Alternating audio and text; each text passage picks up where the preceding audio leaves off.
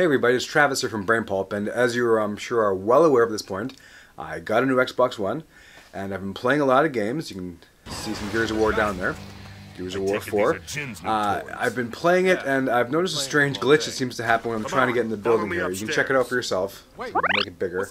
I didn't realize Marcus Phoenix was so interested in his own feet. He just seems to be spinning there, and I'm such a bad gamer, I didn't even know what was going on. He's just kind of spinning. I'm trying to find a way past, not realizing he has to be the one to go and kick open the door. So it's super weird. I try to go to the door to open it, can't get in. I use the help feature. It says to go there. Try going to the door again because I can't fathom what's going on here. Still says to go there. Marcus says this. Are you coming or not? So I look back at him and he's just spinning. Spinning. Spinning. And, you know, there goes my diving. I dive a lot.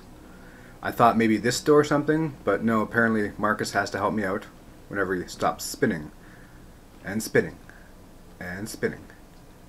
Got some sweet moves, actually. I had to pause the game there to undo it.